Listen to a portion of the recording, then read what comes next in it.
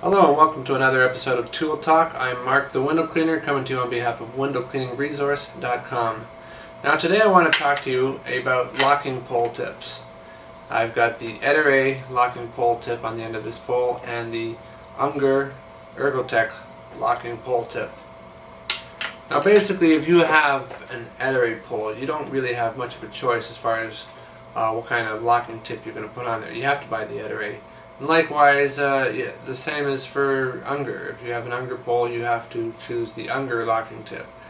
So the purpose of this video then isn't which is the better locking pole tip to get, because obviously if you've got one brand or the other, you don't have a choice.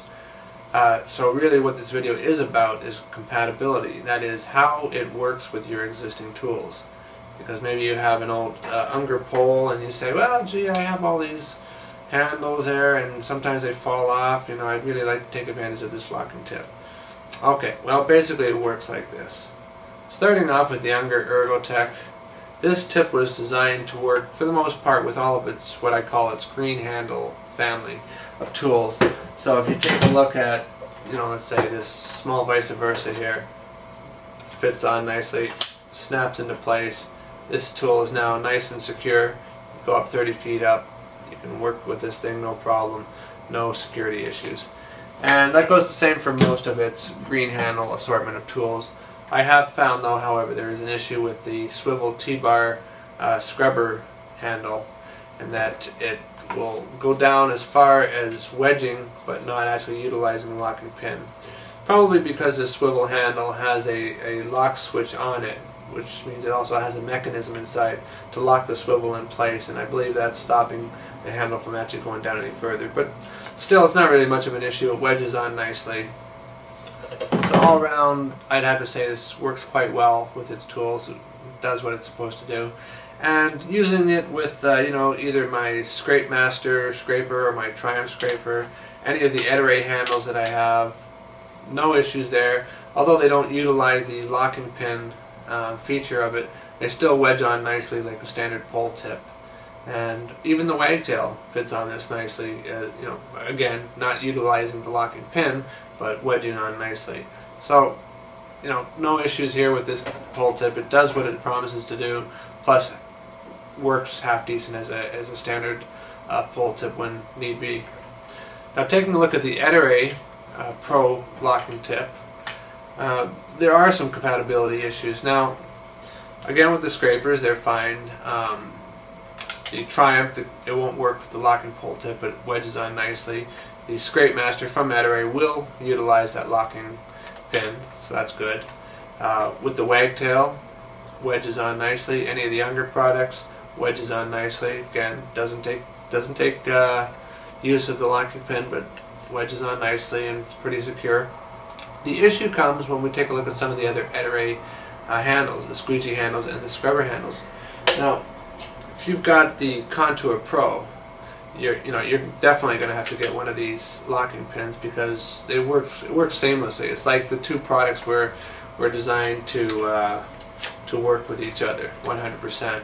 Not only does it take use of the locking pin, but it also wedges on nicely at the same time. So this is 100% secure.